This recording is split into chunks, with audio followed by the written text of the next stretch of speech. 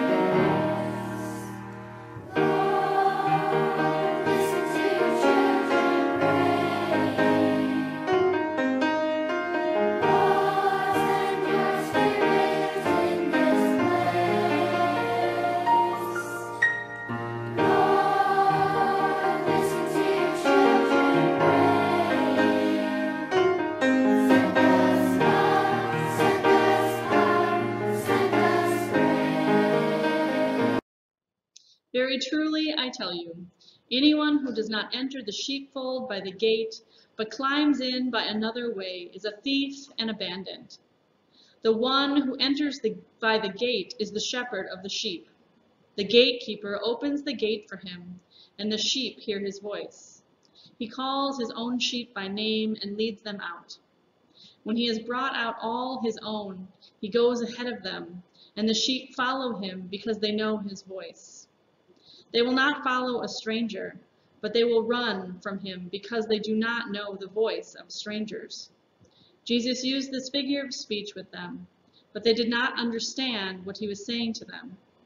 So again, Jesus said to them, "Very truly I tell you, I am the gate for the sheep.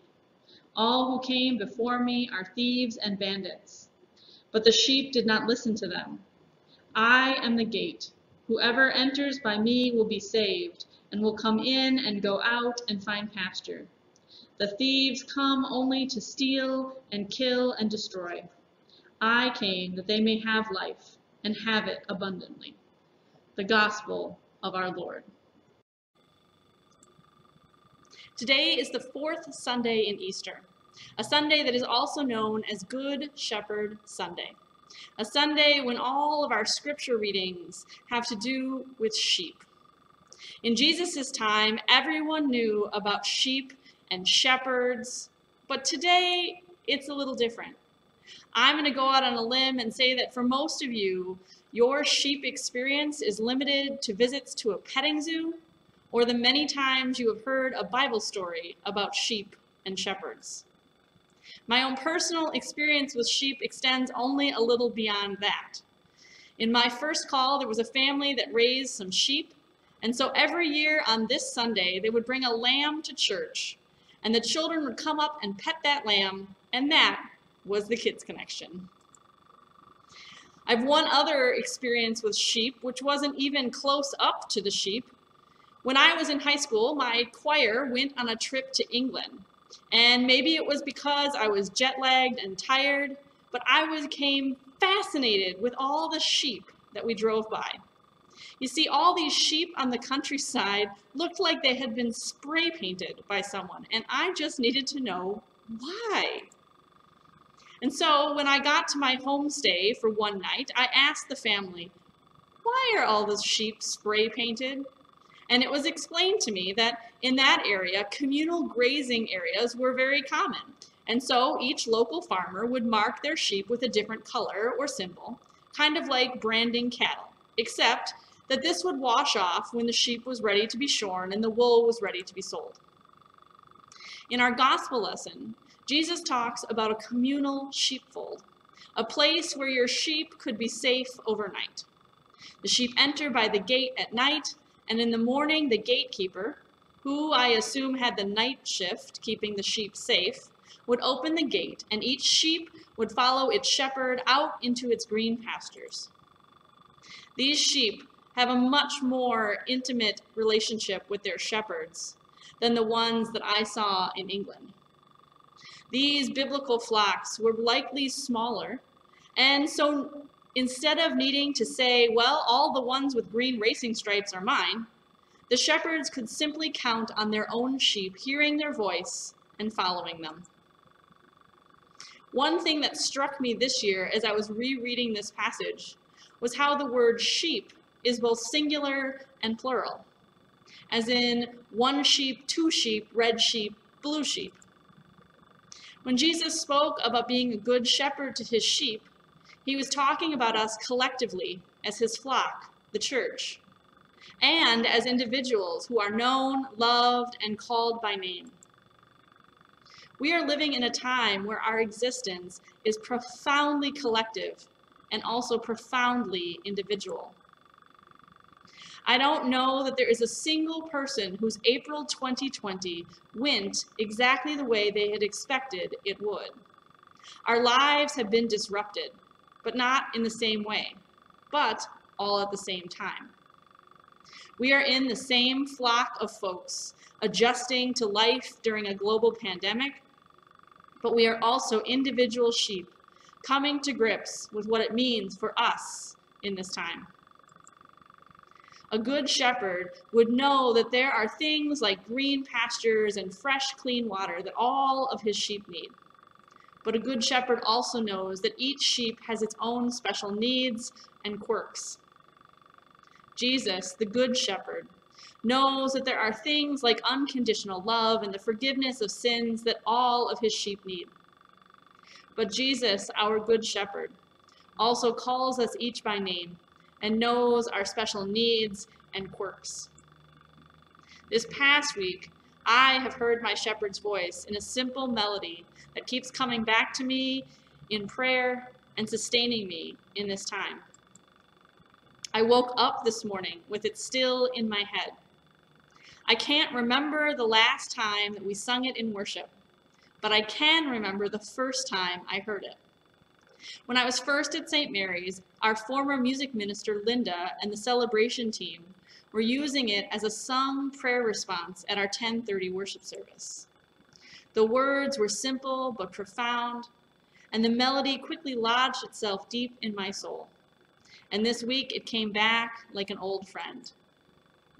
Shepherd me, O God, beyond my wants, beyond my fears, from death into life. In this time when there are so many things that I want to know when it will be safe to leave our homes again. I want to know when KUSD is going to release their expectations for my kids for fourth quarter grading. I want to know when there will be a vaccine and a reliable cure. I want to know when I can replan my sabbatical. I want to know when I can go to Chicago and watch Frozen 2 for the first time with my nieces, like I promised I would do back in February when that seemed like an easy promise to keep. My kids and I have started a list of things we want to do when we can do things again.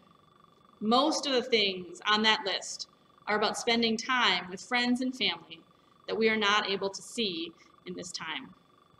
There is no shortage of things to want. We've been in this shutdown mode for a long time, and it may last for another month or more. This is hard stuff. I need the Good Shepherd to shepherd me beyond my wants. Shepherd me, O God, beyond my wants, beyond my fears, from death into life. I think that most of us have had at least one moment in the past 2 months when our fears have threatened to overwhelm us. I know that I have. Fears about people we care about getting sick. Fears about the economic impact of the shutdown.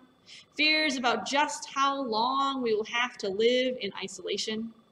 Fears that a cough or a sneeze could be the beginning of something much, much worse. There is no shortage of fear because this is a scary time. And I know that I need the Good Shepherd to shepherd me beyond my fears. Shepherd me, O God, beyond my wants, beyond my fears, from death into life. Perhaps this song will give words to your prayers, and its melody will lodge in your soul as it did mine. But it might not, and that's okay. I am just one sheep in Jesus' flock, and I share it with you as one sheep to another. May you hear the voice of your shepherd, giving you the words that you need in this time. Amen. This week, instead of a hymn of the day, I'm going to ask that you join me in reading the 23rd Psalm, and then that we will end by singing Shepherd Me, O God. I want to thank Owen Behrens for recording it on his various woodwinds, oboe, flute, and bassoon. The Lord is my shepherd, I shall not want. He makes me to lie down in green pastures. He leads me beside the still waters. He restores my soul. He leads me in the paths of righteousness for his name's sake. Yea, though I walk through the valley of the shadow of death, I will fear no evil, for you are with me. Your rod and your staff, they comfort me. You prepare a table before me in the presence of my enemies. You anoint my head with oil. My cup runs over. Surely goodness and mercy shall follow me all the days of my life, and I will dwell in the house of the Lord forever.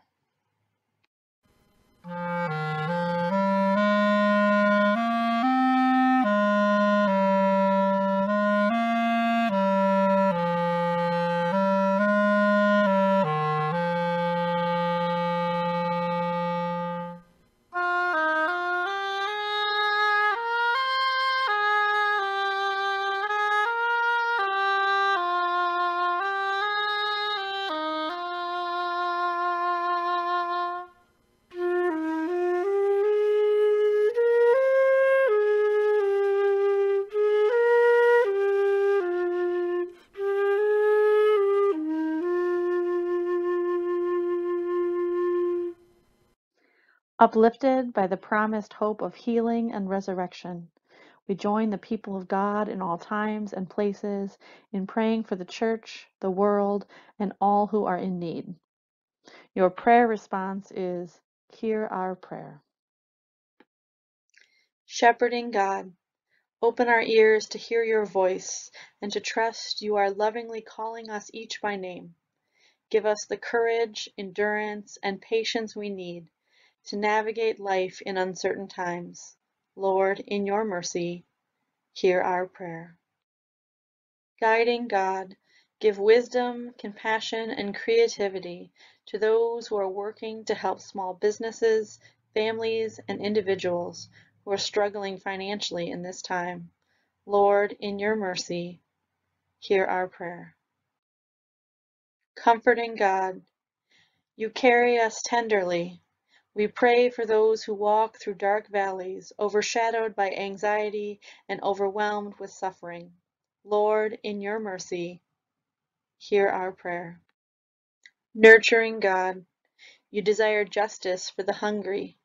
Bless those who are keeping food pantries and feeding ministries open in this difficult but critical time. Be with the leaders, staff, volunteers, and recipients at the Shalom Center and the Grace Welcome Center. Lord, in your mercy, with bold confidence in your love, Almighty God, we place all for whom we pray into your eternal care. Through Christ our Lord. Amen. Remember us in your kingdom and teach us to pray. Our Father, who art in heaven, hallowed be thy name. Thy kingdom come, thy will be done, on earth as it is with heaven. Give us this day our daily bread, and forgive us our trespasses, as we forgive those who trespass against us. And lead us not into temptation, but deliver us from evil. For thine is the kingdom, and the power, and the glory, forever and ever. Amen. Almighty God, Father, Son, and Holy Spirit, bless you now and forever. Amen. Go in peace, and may you hear the voice of the Good Shepherd leading you this week. Amen.